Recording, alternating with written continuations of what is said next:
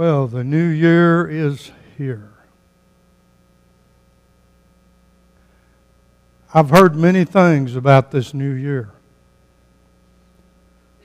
A lot of things I've heard on the news I don't even want to repeat.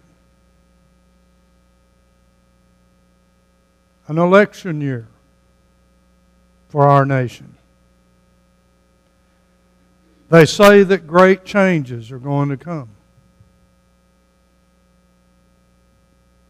But who really knows? What is going to happen to U.S. relations around the world? What is going to happen to the U.S. dollar? Where is inflation going to go? And what in the world is the Fed going to do? Probably the Fed doesn't even know. Nobody really knows the answer to any of these questions. We don't know what's going to happen in this country. We don't know what's going to happen in the world. We simply don't know. But let me tell you what we know. Romans 5, verse 6. This is what we know. When we were yet without strength, Christ died for the ungodly. For scarcely for a righteous man would one die, yet peradventure for a good man some would even dare to die. But God commended His love toward us in that while we were yet sinners, Christ died for us. Then he said in verse 9, we're justified by His blood, so we can be saved from the wrath of God. The wrath of God is coming on this nation and on many other nations. That's something we know. We can escape the wrath of God that's coming on millions because of the blood of Jesus Christ. We don't know what's going to happen in our nation. We don't know what's going to happen in the world, but we know that God loves us. When we were yet sinners, Christ died for us. That's how God commended. That's how God manifested. That's how God showed that He cares. Jesus said in John 3:16 that God so loved the world that He gave His only begotten Son, that whosoever believeth in Him should not perish but have everlasting life. For God sent not His Son in the world to condemn the world, but that the world through Him might have life. That's what we know.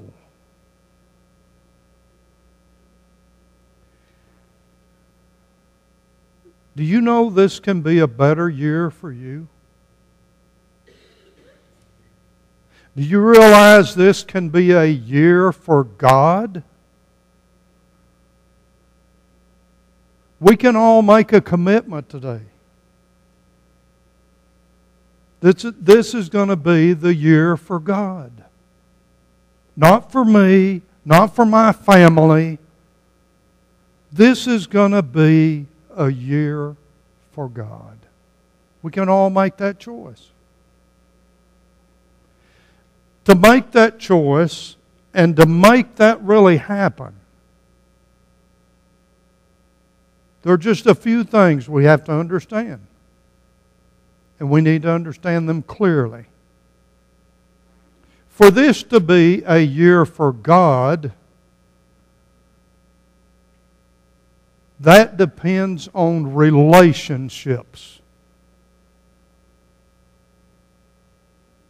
Jesus talked about this in our text. Notice Matthew 22. In verse number 36, Matthew 22:36, a man asked Jesus, Master, which means teacher, what is the great commandment in the law? Here this new teacher had come and taught all these revolutionary things. The land was all in upheaval over what he had said. And so this man asked him, what is the great commandment in the law? That's a good question. Even though in verse 35, Matthew 22:35, he was tempting Jesus, was a good question. Jesus didn't ignore his question, even though he was tempting him. He didn't need to ignore him. He answered him. Matthew 22:37, Jesus answered and said. What's the great commandment in the law? Jesus answered and said, Thou shalt love the Lord thy God with all thy heart, with all thy mind, and with all thy soul.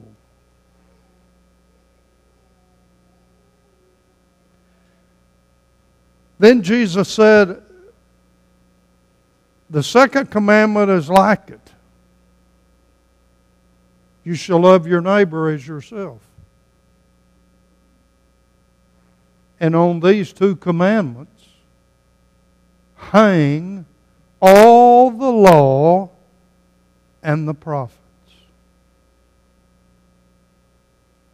All of the Old Testament law, all of the words of the prophets that we're studying, they're all hinged on two relationships. All of them. It all comes down to two basic relationships. First, number one, verse 37. God must be the priority in your life. Not just a sweet little thing and go to church so you get your name on some piece of paper. But God must be the priority in your life. In your everyday life. In the way you live. In the way you talk. In the way you act. Is God the priority in your life? What's the first and great commandment? Verse 36, verse 37. You must love God with all of your being. All that makes up you.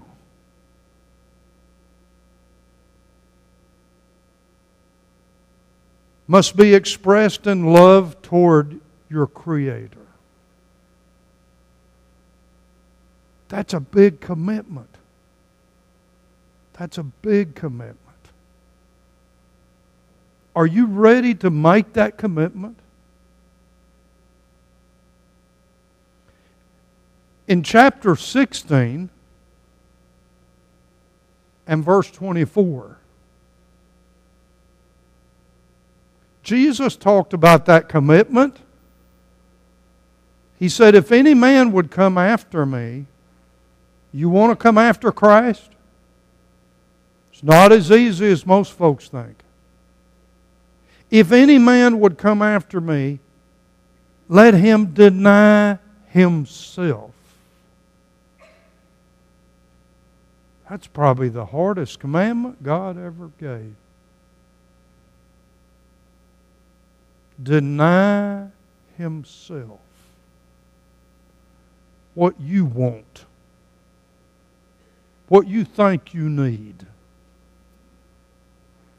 If any man would come after me, let him deny himself, take up his cross, and follow me.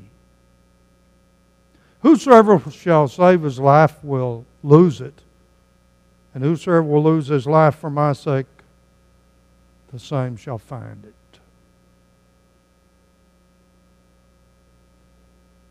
Does that mean you have to be burned in a fire like many Christians in the first century? Does that mean you have to be crucified on a cross?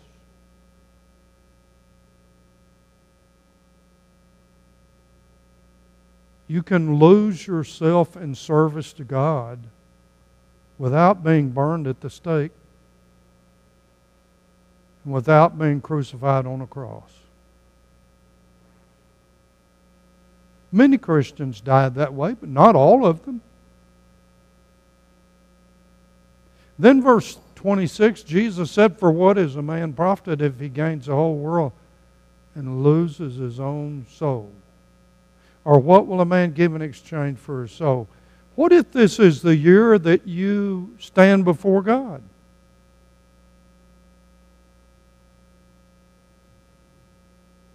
You don't think so. You're strong and healthy. So was I. You don't know that. This may be the year we all stand before God. No one knows that. So commitment to God is key. In case this is that year. Jesus said, "Seek first the kingdom of God." Not second, third, fourth. Seek first. Before your husband, before your wife, before your children. Seek first. Before what you want, the kingdom of God and His righteousness. Matthew 6:33.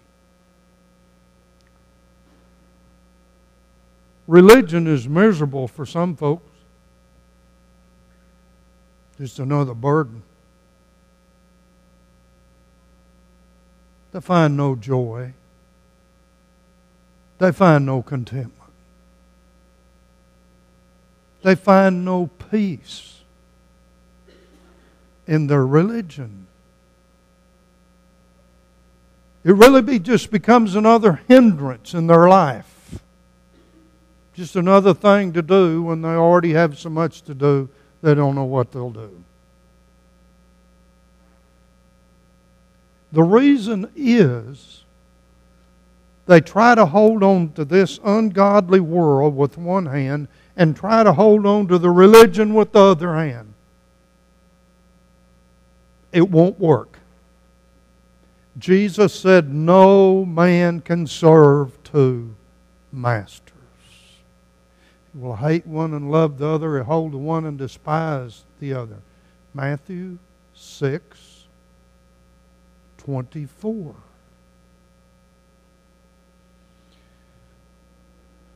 But to make this a year for God, it depends not only on your relationship with God, which is dealt with in verse 37, but it also depends on your relationship with other people. This is where it really gets tough. Jesus said, "Love your neighbor as yourself." The second commandment is like the first. Love your neighbor as yourself. Verse 39. Matthew 22:39. You don't think that's hard to do?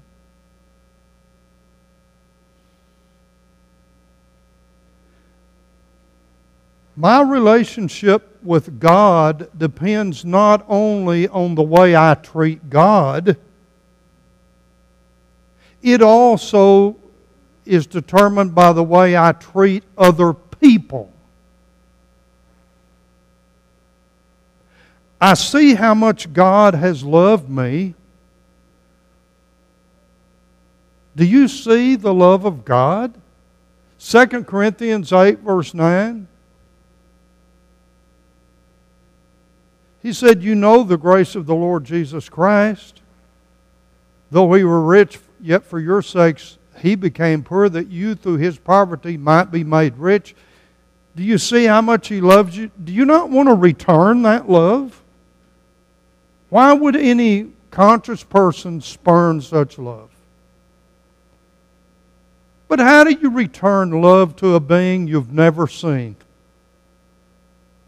You've never touched Him. You've never felt Him.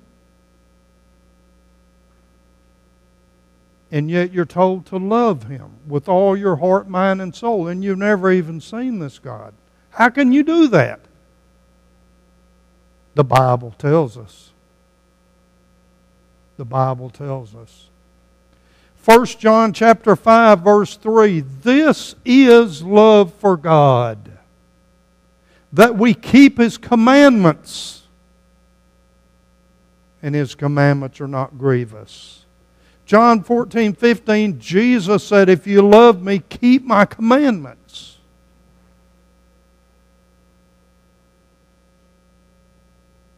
First John chapter 2 verse 3, hereby we do know that we know Him, if we keep His commandments. 1 John chapter 2 verse 6, he that saith he abideth in Him ought to walk even as He also walked.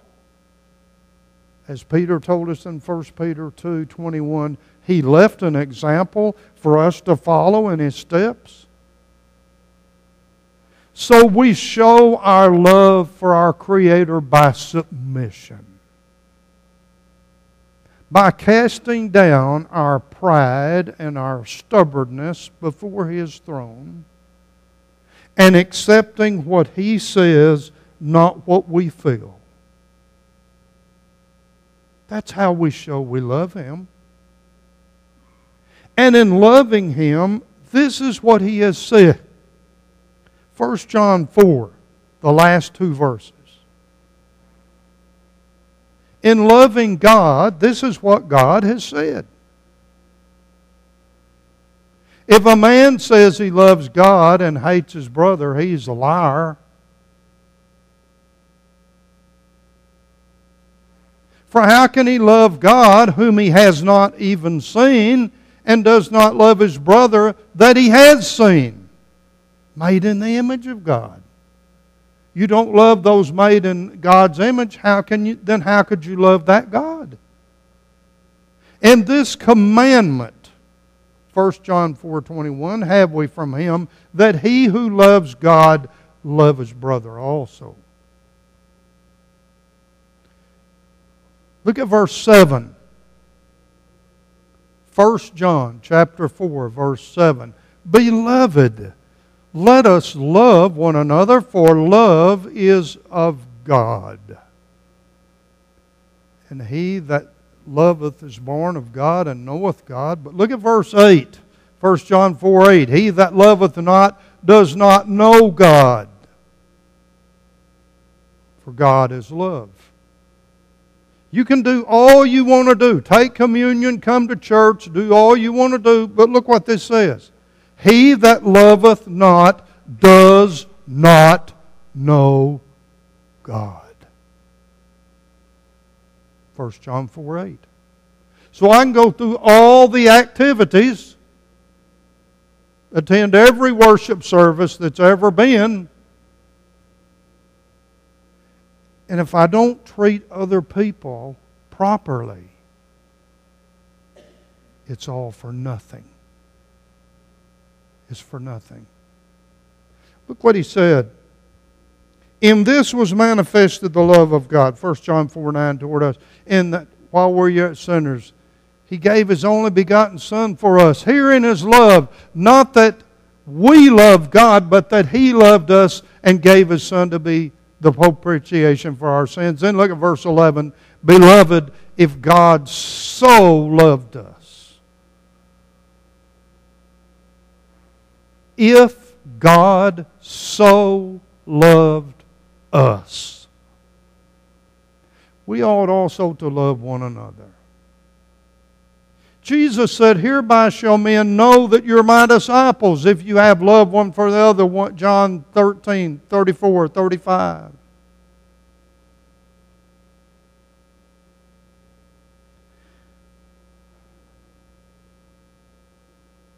This life is hard enough. This life is tough enough. Why do you want to make it a little harder on somebody? Life is tough. Why would you want to make it a little bit tougher on another human being? We can encourage people. We can brighten people's lives. We can encourage people to do better in their Christian lives.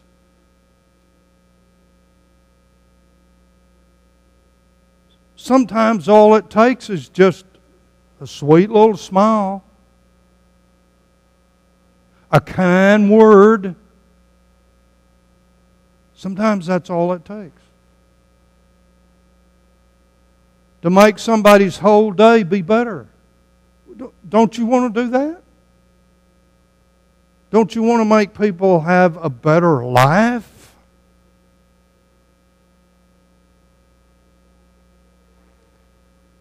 My relationship with God is directly related to my relationship with you, to my relationship with my fellow man. Galatians 6,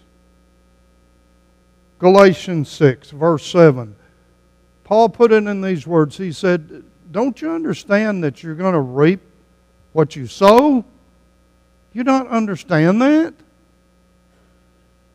He that sows to his flesh shall of his flesh reap corruption. He that sows to the Spirit shall of the Spirit reap everlasting life. Let us not be weary in well-doing, for we shall reap if we faint not." Galatians 6:10. "As we have therefore opportunity, let us do good unto all men." Not just the people we like, not just the people in our small little circle.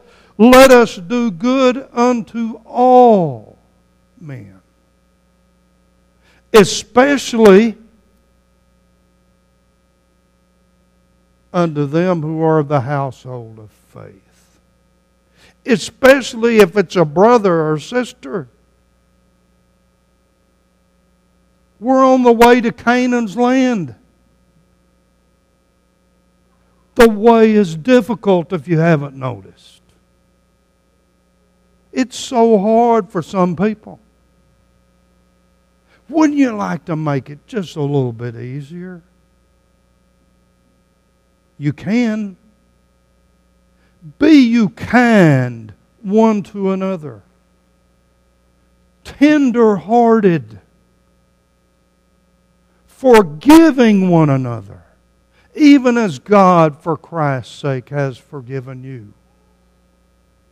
Now, maybe you have all these reasons you have in your mind why you shouldn't forgive a certain person. And you've got that all figured out. You're justified. You're right.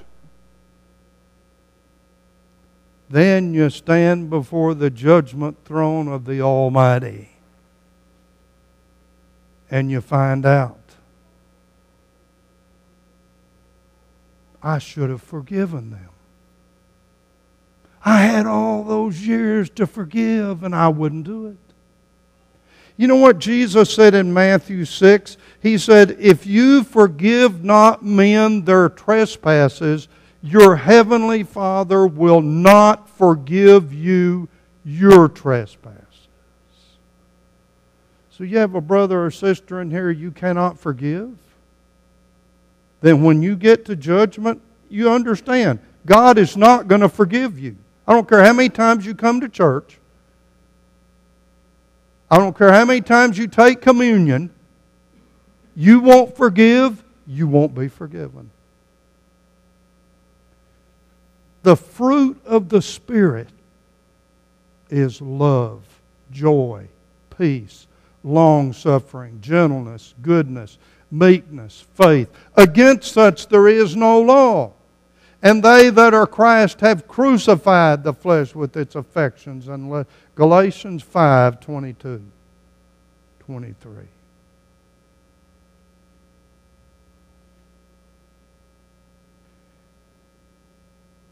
I have to admit to you sometimes that I get so bogged down in my own problems